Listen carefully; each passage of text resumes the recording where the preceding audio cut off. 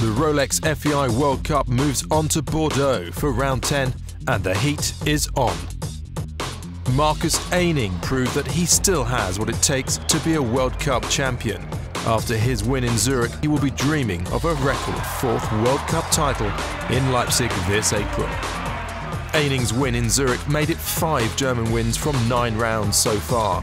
Christian Ullmann won the first 2, then Meredith Michaels-Beerbaum won in Lyon, and Carsten Otto Nagel won round 5 in Stuttgart. The Germans look in great form for another World Cup title. Bordeaux will be another top-flight competition. The very best riders in Europe will be taking on the finest of the French, but the spectators will be calling out for a home win. France has been at the top of the sport in recent years, but have only had one World Cup champion, Bruno Bruxol, in Milan back in 2004. Could there be another French champion in 2011? French superstar Kevin Stott still leads the series.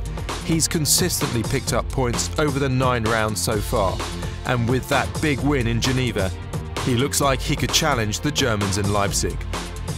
But with only 4 rounds left, the rest of Europe's riders will be all desperate for a win, and those all-important 20 points.